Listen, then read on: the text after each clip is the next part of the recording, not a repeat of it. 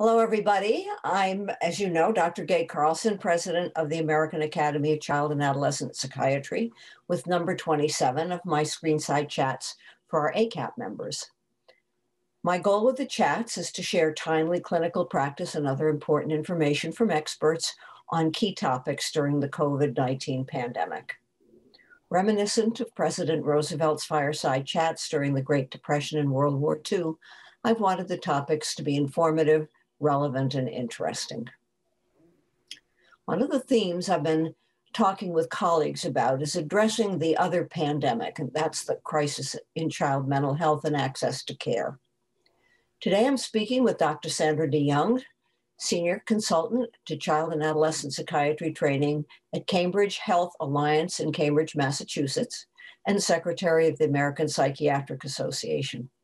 She's an assistant professor of psychiatry at Harvard Medical School, and Sandra has served in a variety of roles in her career, including division chief and training director. She's also on our AACAP task force for the crisis in recruitment. Sandra and I worked together on the task force, the American Psychiatric Association task force on the assessment of psychiatric beds. It was Dr. Jeff Geller's initiative. He's the recent past president now. And it began last year, chaired by Dr. Anita Everett. Sandra chaired the child and adolescent subgroup that I was with her on.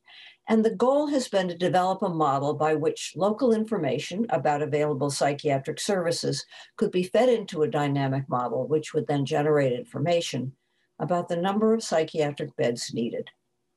So Sandra, why don't you start out saying, how did we get together on this anyway? Why did we need a separate subcommittee for child and adolescent psychiatry on inpatient treatment?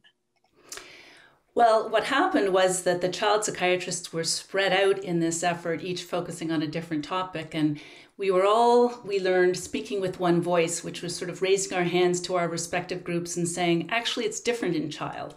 And I think— Aren't we always there? Aren't we always there, right? It's a role we often play.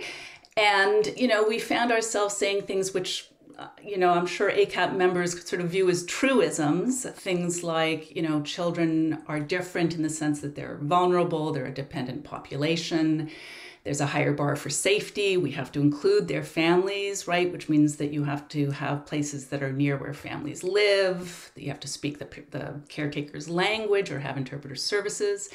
Development, right, is more important generally than for adults. Social factors may be paramount.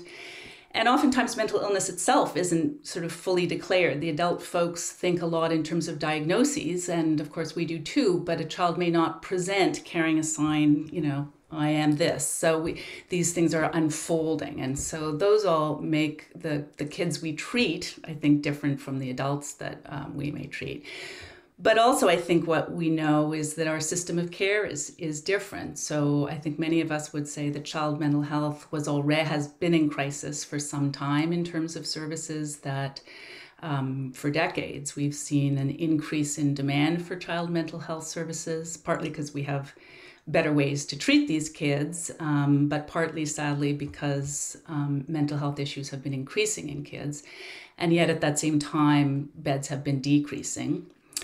We very much, I think of child mental health inpatient as just one element of a continuum of care in communities. But of course, we know that those continua of care are often not very continuous, particularly in communities with racial and ethnic minorities, where underserved areas, rural populations are underserved.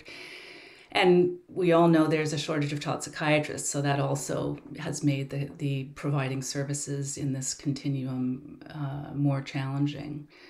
And then I think there are some things that are just interesting realities of providing inpatient treatment for kids, which are things like, in smaller systems particularly, demand tends to be seasonal. So you may not be able to get a child bed in November, but August is easy. So those kinds of, staffing issues, number of beds available become more complicated. And then financing is different. So, we rely obviously on public and private insurance, but particularly for residential care, school systems may be contributing or state agencies. And then finally, I would just say that it's an interesting question, sort of how do we define the population of kids who need inpatient care? In the adult population, they tend to use the SAMHSA term serious mental illness.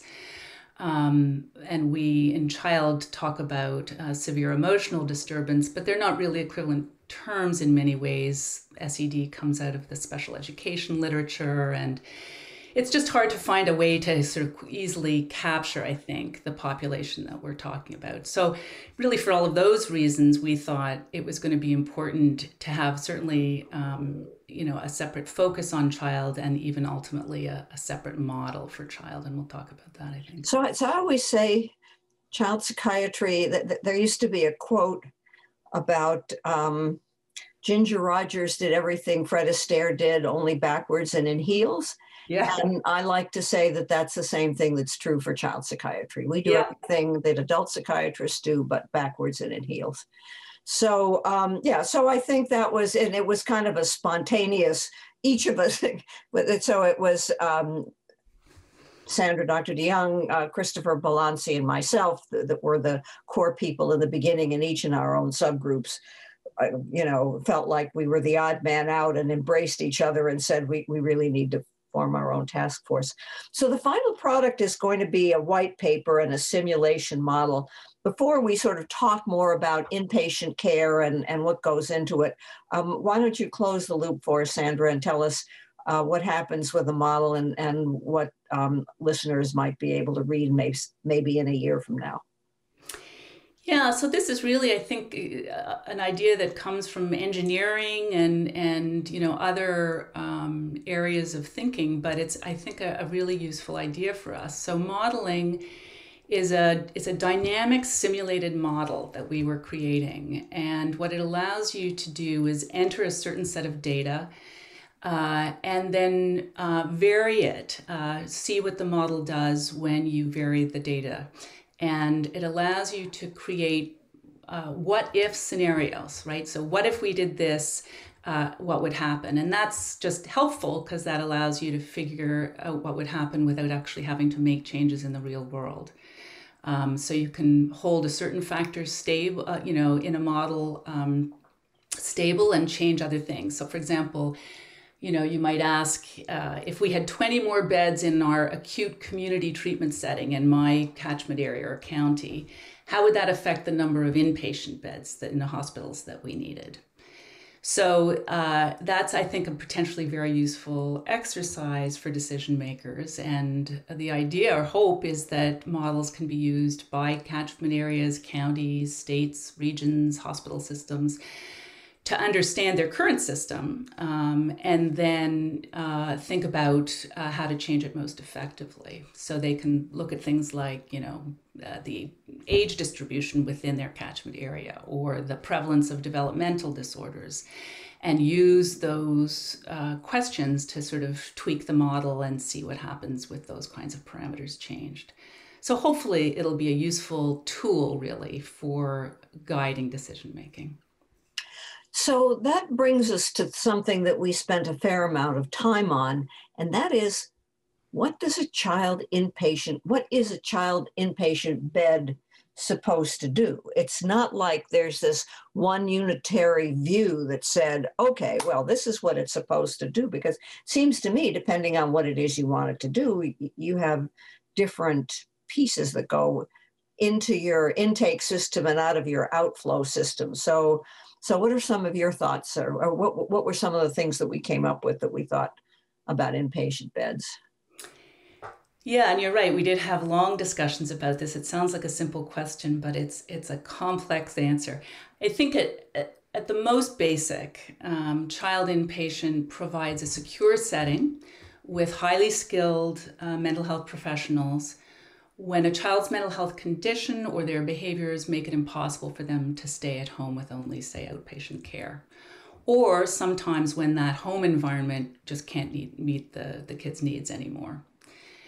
And we looked at a bunch of literature on this, and I think 4 broad categories sort of emerged from the literature. One was, inpatient meets the needs at times for kids with mental illness who may or may not have co-occurring medical problems, kids with developmental disorders who may or may not have comorbid mental health problems, kids with acute psychosocial situations who may or may not have a defined mental illness but who are not safe being at home.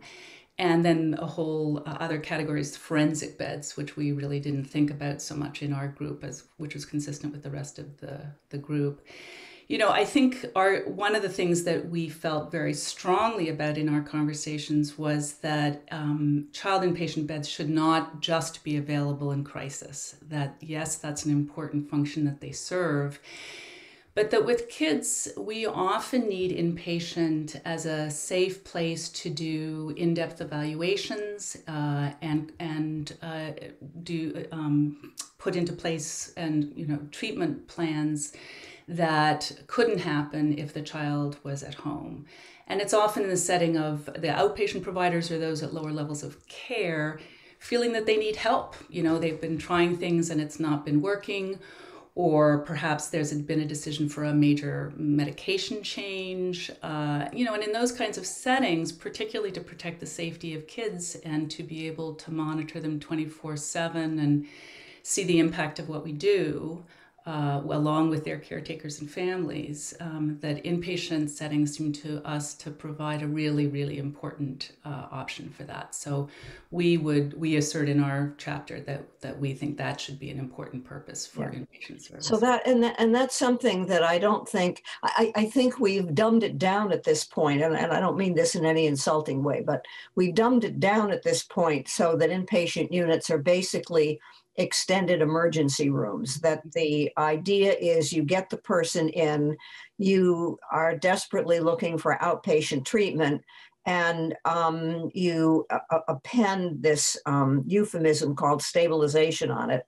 And so if the child comes in because he or she is feeling suicidal or is very aggressive, those are the 2 most common ones, but whatever, if they're okay for 24 hours, your idea is to boot them out as quickly as you can because the real estate is so expensive. And so you've got insurance companies barking, in your left ear, and your hospital administration barking in your right ear. And, oh my God, the kid's been here for 3 days and you haven't changed his medication.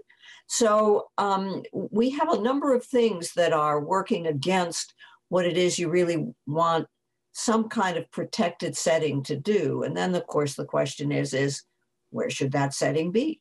Does it need to be in a hospital with all of the various, and again, I don't mean bureaucratic in necessarily a defamatory way, but there are certain things that hospitals have to be able to do that maybe other places don't have to do. So there's a variety of pressures that are not allowing us to be able to use a confined place out of the child's home to figure out what it is he needs. So de facto, kid doesn't stay long and he's out. Yeah. The other pressure, I guess, and this has been a particularly relevant one now, is there are many kids banging down many emergency rooms and crisis beds in pediatric hospitals banging down the doors saying, we need a bed, we need a bed, we need a bed. And so having somebody, in the hospital for 3 or 4 weeks coming off some complicated medical regimen so that you can find something else, it's like, well, sorry, we've got, 5 acute appendicitis out here. We can't worry about your, right, heart transplant. So what do we do with that? Yeah, I think it's been, we're certainly in a crisis now with boarding and wait lists and so forth. And, I think it's certainly recently been due to COVID, but I really want to emphasize that I think it's been a perfect storm, that we've had a system that is at best incomplete and insufficient, and that has been, under increasing pressure in recent decades. And then we had this just surge in demand for child mental health services in the setting of COVID, which has included, not only a significant rise in the rates of mental health diagnoses in kids, but just a terrible loss of the support systems and coping structures that families and kids usually have in place. Most notably school, right, where about a third of kids get some kind of mental health care anyway. But with school closures and, families under stress and all the rest of it, it's just been a terrible, terrible time. And so we have a clamoring for inpatient beds, and I know my own system is in the process of developing a whole bunch more inpatient beds at the request of the Massachusetts DMH. And that's what happens in crisis, right? Is that people think that the solution to a child in crisis is a bed, and sometimes it is.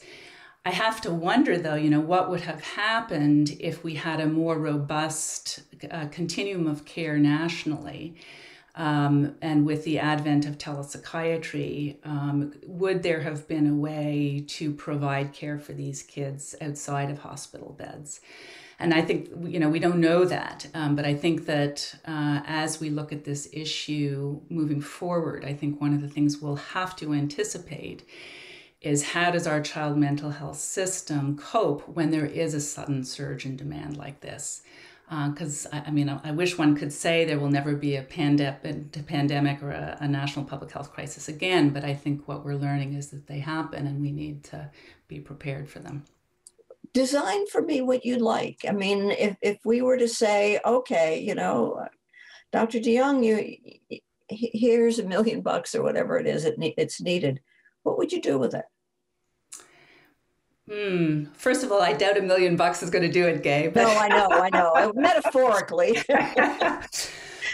So, I think we need a much more systematic approach to child mental health. I really think child mental health is a population public health issue. There will always be a need for kids to have individual treatment and excellent psychotherapy, but I think our sort of conceptual framework needs to be much more of a public health approach. And so for one thing, I think we need to be consistent in the terminology that we're using for specific services, because right now it's a nightmare. Each state uses something different. And we need to collect data much more consistently than we do. So we need to understand better, I think, on a national and state level, what's happening. And then I think we need to develop systems of continuous care. And, there are places that are doing this well. So for my money, I would look at the New Jersey system. They underwent a major innovation 20 years ago in their child mental health system of care. And they've learned a lot from that and have very impressive outcomes. And it may not work in every state. Clearly, there are different, as we've just been talking about with the model, each catchment area or system has its unique features. But I think we need to learn from what's working and apply it to really fill the holes in the continuums of care across the country. We also, we need to not just evaluate on a systemic level what's working, but I think we also need to evaluate much more as child psychiatry researchers and healthcare delivery researchers, sort of what works. So what is it that about inpatient care, for example, that is different, that provides something unique that, say, a community-based acute unit that's less highly staffed, for example, and maybe unlocked. What's the difference in those kinds of two systems in terms of what they do for the child and the family? And we don't have great data about that. We need to know more about length of stay, so maybe we have been settling for too short lengths of stay, and we need to be able to say if length of stay is related, in fact, to quality outcomes.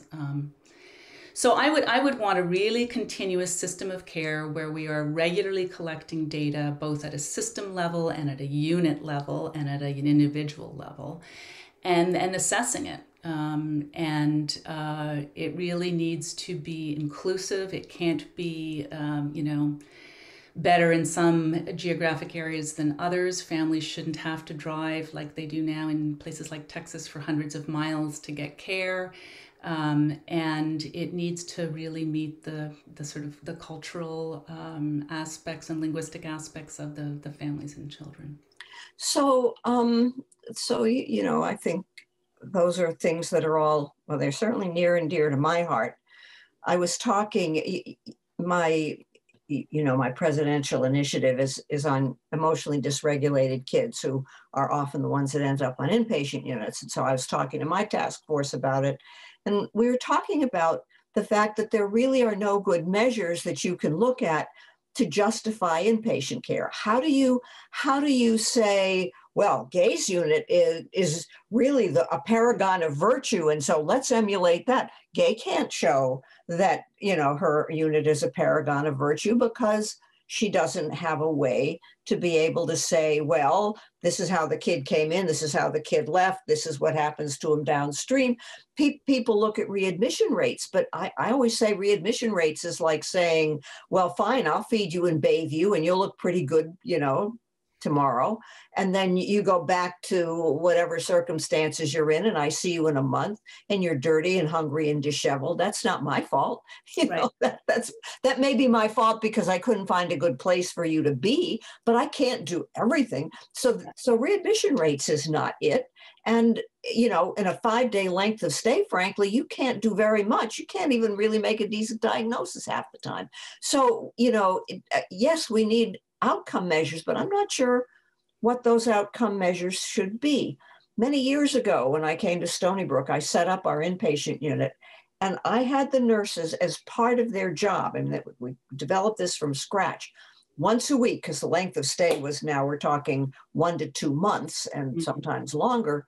The nurses would, every Friday, we would do weekly ratings on an inpatient global rating scale, and we fed it into the computer. And so on Tuesday, when we had our big rounds and we talked about what we were going to do with the kids, we had data that we could look at to say, oh, it looks like such and thus work. Because if you ask the staff and the kid had just had a blowout, oh, that's not working. And then you look at the data, and the data say, well, he had 5 outbursts last week and he only had 3 this week. Maybe that's a trend. But you need to have a system in place and someone has to pay for it. And guess who said, oh, we're not going to let you do that. That takes too much time. And we're not going to let you have the number of staff you need to do that. It's too expensive. So there's the problem that sometimes we know what to do, but we don't have the support that basically says, this is really important and this is what we have to do. So there's a number of things. I think you're right about the perfect storm where, it has been, inpatient care has been dumbed down to the point where I personally don't think it accomplishes very much of anything other than being a large triage operation that, is able to do a little more than an emergency room, but frankly, not that much more. Yeah, and I think to your point earlier, I think however good the work that is done in an inpatient setting, it can be rapidly undone if the continuum of care and what happens for the child in the community isn't holding for that kid. So I think it's really, by the time we see kids on an inpatient unit, unfortunately, there have often been many missed opportunities along the way for prevention and early intervention. And so I actually think one possible system metric is a reduced demand for child inpatient beds. I think if the overall system were really doing a great job, I'm not sure we would need more beds. But that really takes everything from school-based systems, community cohesion, all of the folks the community psychiatry folks talk about, I think is incredibly important, particularly perhaps for kids. It seems to me also we have a situation where we used to have, again, this is back in the dark ages of maybe 10 years or so ago, we used to have the kids in the hospital, they would do well, they'd earn their points, et cetera, et cetera. They would get to the point where they were able to have a pass with their parents all day, or we could even send them home overnight. So we could see if the parent could handle the kid or get the kid on the school bus in the morning or whatever. There was a step down way of being able to manage the child so that you could increasingly, it's sort of like a step down cardiac unit, so you could see him function. We couldn't do that because insurance said, well, shoot, if he's well enough to do that, we're not paying for an inpatient bed. So, you know, we've got a payer problem as well as a system problem. We know what to do, but we're not getting finance to do it. And so, this is where the healthcare and economics committees and so forth come in, and advocacy comes in terms of being able to get to the people who hold the purse strings here. Absolutely, yeah, and I think, particularly when we're dealing with small systems, it's hard to advocate effectively to the payers, right? So I think one of the advantages of really thinking in a bigger system level is that we will have stronger advocacy for payment issues. I think the one final thing, we were talking about the importance of research. Even if you were to demonstrate that your unit at Cambridge Hospital did this wonderful job, it will be one unit or one place. And so people will say, well, I'm not sure we could publish that. That's just one place. We need to have a number of places demonstrating it, sort of like a multi-site trial. I think that's going to be a fairly significant lift as well. I do too. I think we can learn, though, from international systems where they have things like universal healthcare that make it somewhat easier to study the impact of specific interventions. So, for example, in Germany, they've been experimenting with providing care in families' homes and going to the patient instead of bringing the patient in. And I think these are the kinds of things that we really need to learn from. In the UK, their public mental health system for kids has very delineated tiers across the country. And so I think we need to look broadly around the world to see what might be working elsewhere as well. I don't think we can do all the research on our own, although I certainly think we need to do much more of it. Mm-hmm. Well, I think that's a good note I think the idea of pooling our data internationally really is we can learn from each other. So let's end on that note. And let me thank you for, first of all, I've really enjoyed working with you on this committee and getting to know you. And it's been an extremely interesting committee to work on. But I think we did something really important. So I thank you for your leadership on that. Thank you. And thanks for having me. It's been a pleasure. And thank you all for listening to us. Take care. Thank you all very much for tuning in. This is Gaye Carlson for AACAP's Screenside Chats. AACAP provides Screenside Chats as a member in public service, but it is neither a legal interpretation nor a statement of AACAP policy. Reference to any specific product or entity does not constitute an endorsement or recommendation by AACAP. The views expressed by guests are their own, and their participation in Screenside Chats does not imply an endorsement of them or any entity they represent. Views and opinions expressed by guests are their own and do not necessarily reflect the views of AACAP or any of its officials.